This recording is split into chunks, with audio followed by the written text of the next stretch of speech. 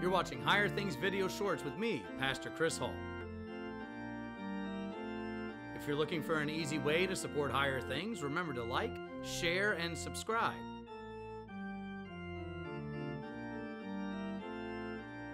Also hit that bell notification icon so you don't miss any Higher Things content.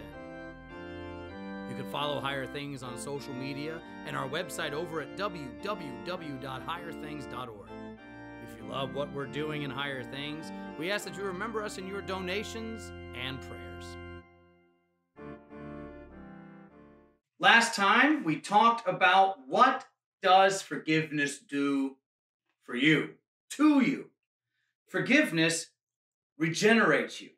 You are born again, not in sin, but in the words of holy absolution. It sets you free from a burdened life.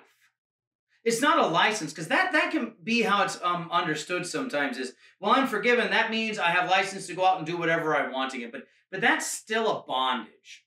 Remember, St. Paul said to the Christians in Galatia, with your freedom, don't return to a yoke of slavery again.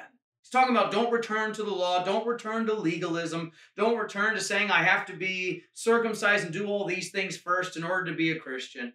But he's also saying don't also run into just the ways of the world again.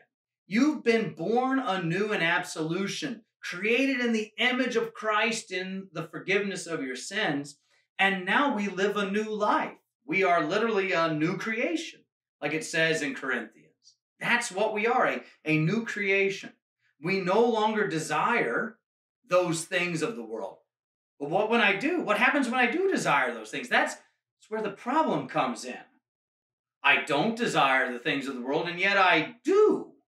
I kind of like gossiping sometimes. It's fun to spread the juicy news. I kind of like going to all-you-can-eat buffets and eating so much that they literally have to wheel me out of there. I enjoy going 35 miles an hour over the speed limit while eating 20 Twinkies. This is confession time for me, by the way. These are all things I do. The Twinkies, that was a bad time in my life, but Christ has atoned for it and we're okay. But the reality is, we still sin. St. Paul says in Galatians 5, the spirit and the flesh are at war with each other, preventing me from doing the things I want to do, from living the way I want to live. So the Christian then despairs because I don't want to sin and yet I do. I know who I am. I know I'm claimed by Christ. I know I'm destined for eternity and yet I still cling to this stuff. So what happens when we despair?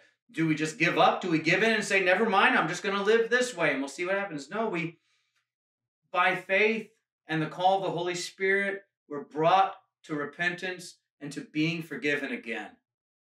Jesus doesn't forgive you just one time and say, just try to remember that. He forgives you every time you need to be forgiven so that he may restore you over and over and over again to this new life. You're not regenerated once. You're regenerated as often as you need to be in Christ. So never worry about that. Is there a limit? Is there a time that it won't happen for me? No.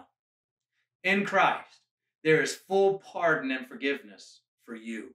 So be at peace. That regeneration is done by your Lord and Savior, Jesus the Christ, now and unto your last day, so that you may be ushered into the church triumphant. God bless you all, and we'll see you next time.